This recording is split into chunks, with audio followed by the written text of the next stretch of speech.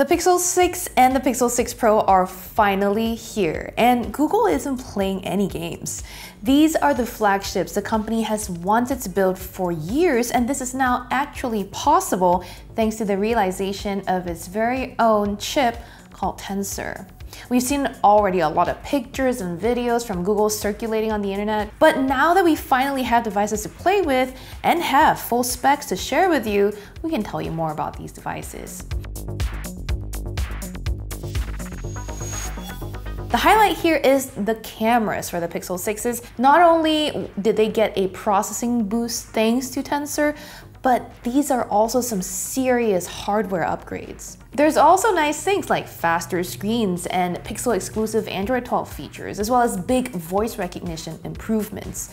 But arguably the best thing about the Pixel 6s is the starting price. Today, you can pre-order the Pixel 6 for $599 and the Pixel 6 Pro for $899. And they'll be available on shelves on October 28th. That's a really low price for the Pixel 6. And with that, you're getting a 6.4-inch Full HD screen that can go up to 90 Hz. It also has a 50 megapixel main rear camera and a 12 megapixel wide sensor, while the selfie camera is 8 megapixels.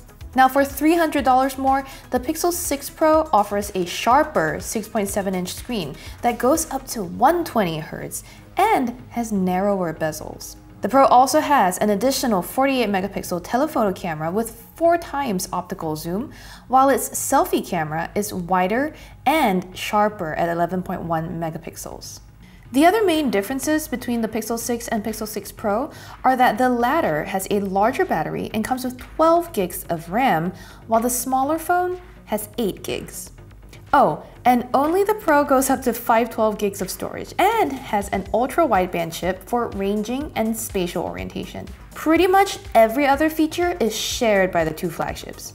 They're both powered by Google's new Tensor chip, which, by the way, is an octa-core system with 2 big, 2 medium, and 4 small CPU cores.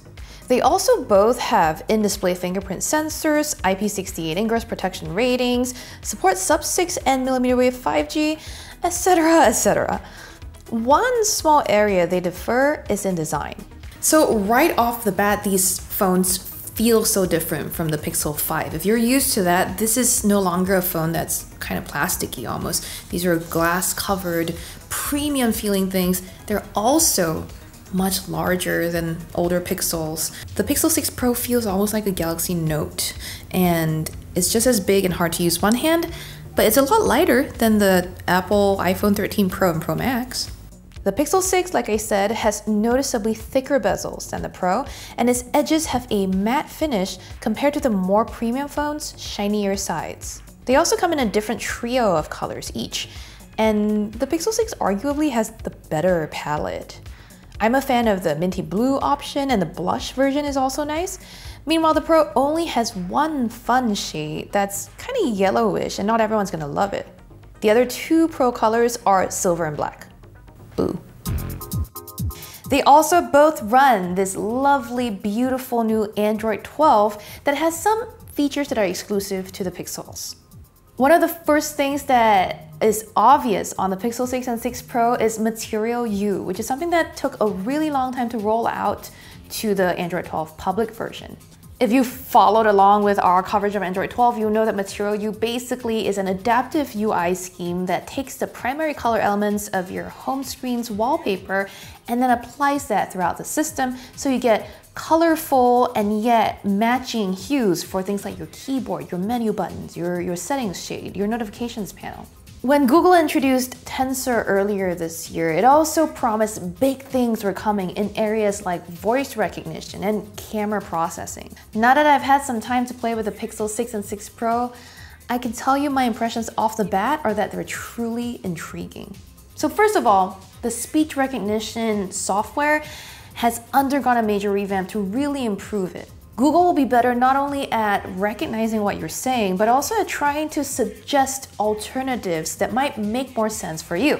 For example, you have a friend whose name is Brian, and when you're using your voice to send a message that mentions their name, they might use the wrong spelling of that. Say you fix that and choose a version with an I instead of Y.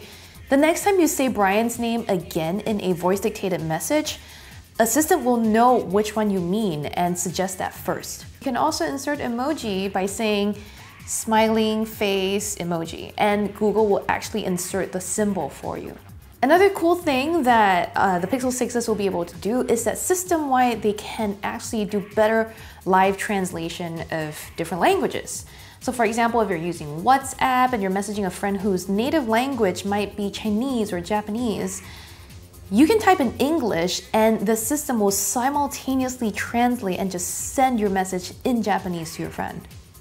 There's new updates coming to Assistant's call screening and hold for me and wait time features as well.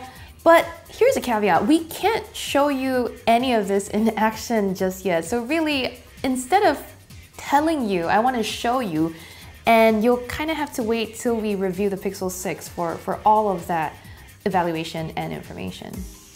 The other area that the Pixel 6 and 6 Pros have gotten a serious improvement, and what I'm truly excited about, are the cameras.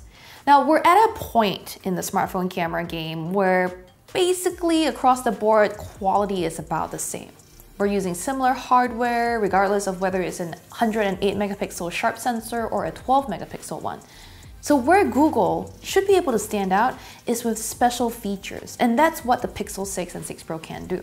None of these are brand new to the smartphone world, of course. We've seen them before with Magic Eraser. You can take a photo, and if there's a stray garbage can in the background, you can select it and Google can erase it for you.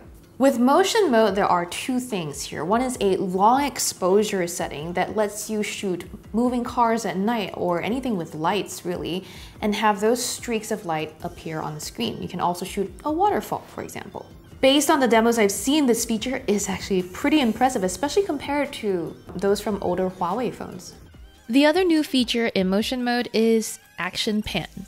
Basically, if you have a fast running subject like a dog prancing through a field or a bike zooming right by you, you can actually get a photo of that person or that animal in focus while the rest of the background has a motion blur effect. Once again, this isn't a brand new feature in the world of smartphones. We've seen Sony do it with the Xperia 1 Mark II before.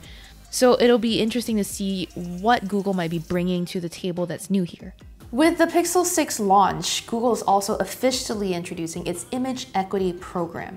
We've heard a little bit about this with other products like Google's Meet hardware, where the company is undertaking the effort to really account for different levels of melanin and different skin tones in people and then exposing for them.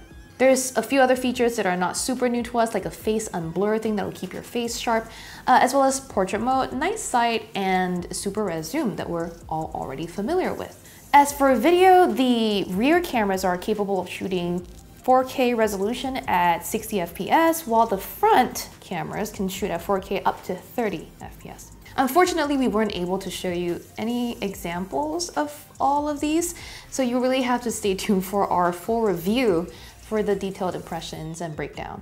The one question people keep asking me about the Pixel 6 is whether that camera bump is ugly, whether it gets in the way of, laying flush on the table, and I can say so far, you don't have to worry that much about that.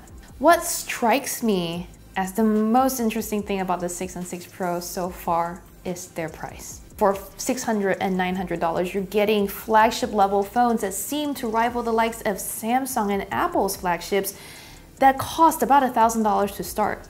If that doesn't have you seriously considering a Pixel phone this year, I honestly don't know what else will, and I really wish you would give them a chance.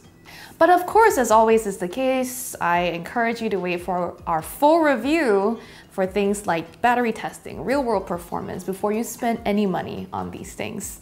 For that coverage and more reviews out of the consumer technology world, make sure you subscribe to Engadget. And as always, thank you for watching.